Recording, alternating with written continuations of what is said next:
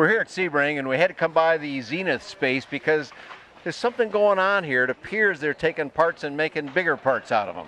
What's going on here? I'm Dan Johnson talking to Roger Dupert, who knows all about this endeavor. What's going on here, Roger? Well, we're putting on a rudder workshop. Back at the factory, we have a rudder workshop once a month.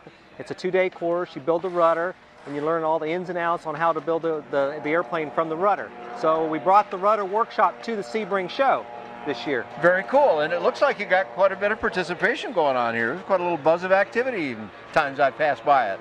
Oh yes, we're building 7 rudders today. We're building the 750 Cruiser, 750 Stoll, 701, and the 650 rudder.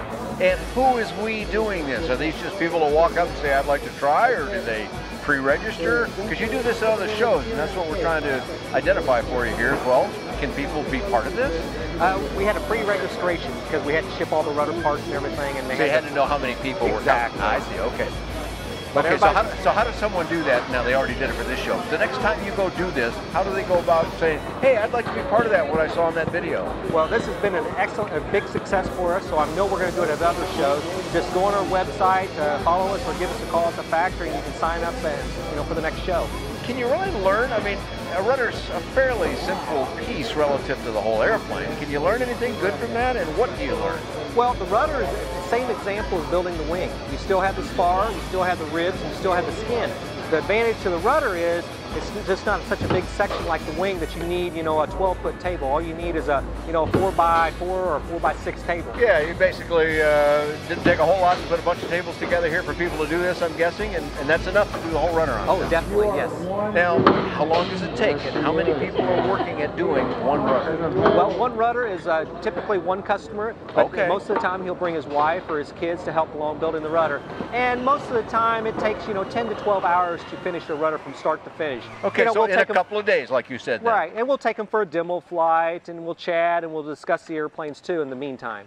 So after that, they could go, well, all right, I wasn't sure if I could build an airplane, but now that I've done this, are they going to say, now that doesn't address things like wiring and painting and other skills that are needed, but is it enough to give them a clue about their ability, an average person's ability to build an airplane? Definitely, definitely. You really learn hands-on because we are not building the rudder for them. The customer's hands-on building that rudder 100%, so they'll know when they leave the workshop that they can complete and finish the rudder. All right, so they're doing it all themselves. These people that I see working right now, these are some examples of... Yes. These are not staged people out of your factory that already know this cold. These are people that are going, okay, let's see, how do I do this here? And if they have a question...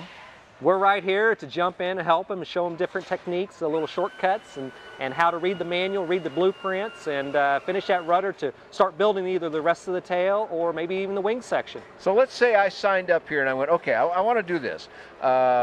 Do you start off with a little orientation first, or do you just say, here's some parts, call us when you need us, or how does it work? We do have an orientation the first day, which was yesterday morning, and everybody explains who they are, where they're from, and then we go explain a little bit about the rudder, the tools, basic tools, and then we just say, hey, jump in, open the manual, and start pulling parts and drilling. Now I see a gentleman right here, it looks like he's sort of finishing the edge with a tool. Did he have to bring that tool, or did you supply all those things for them? We supply all the tools, and that's what we do. So they just show up then. Exactly. It makes it a lot easier, and most of the tools that we're using here, we do sell as a tool package back at our factory. Okay.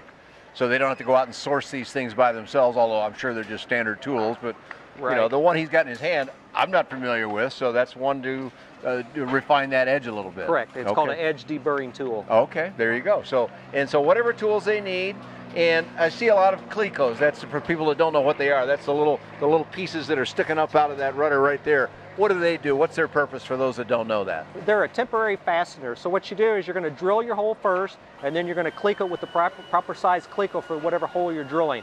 And then you're going to take that section apart to deburr it, re-clico, and then you can start riveting it. Okay, and the drilling in the first place.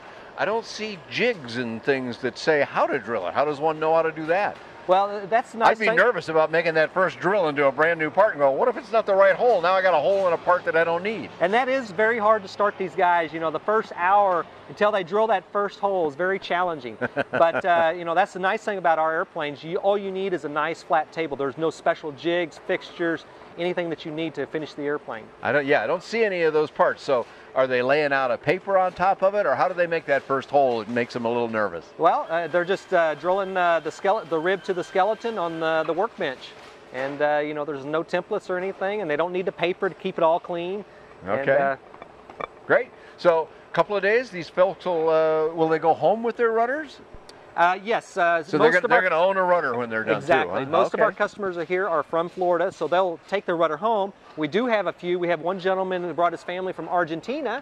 Wow. And definitely he can't take his rudder back on the airline, so we'll take it back with us and we'll ship it either with the rest of the kit or something like that. So people can come from anywhere in the world or anywhere in the country to one of these events that you'll have, and if they can't manage to get the part home, because when they're done, a rudder may not look that big until you actually have one in your hands, and then they get kind of large, so you couldn't just take that on the airline with you. Right. They'd probably give you kind of a wrong look there, I'm thinking. So excellent stuff. Okay, let's go back then to the website and how people can find out that. And you said they can call too, so give us both a website and a phone number, Roger. We'll put it up on the screen for folks. Okay, well, you can either call the factory, which is 573-581-9000, or you can go on our website, which is zenithair.com. And we do have another website, Zenith Aero, that we have a lot of information on there too.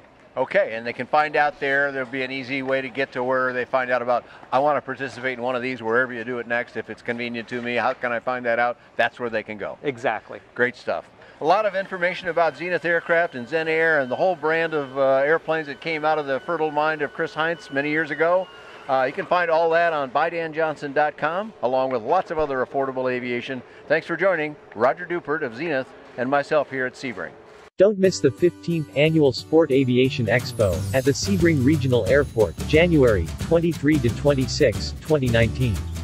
The Sport Aviation Expo provides the opportunity to review aircraft and do demo flights. The event features light sport aircraft and includes kit planes, powered parachutes, trikes, gyros, amphibians, drones, ultralights and electric-powered aircraft. With over 150 different aircraft on display, including the Zenith line of experimental light sport aircraft. Sebring is a show where attendees can spend time with factory reps, checking out their dream plane, hanging out in the forums for the day, or just passing the time hangar flying with friends old and new. There's also a long list of great speakers with talks ranging from informative to inspirational. Again, the dates for the U.S. Sport Aviation Expo at Sebring Regional Airport are January 23 to 26, 2019.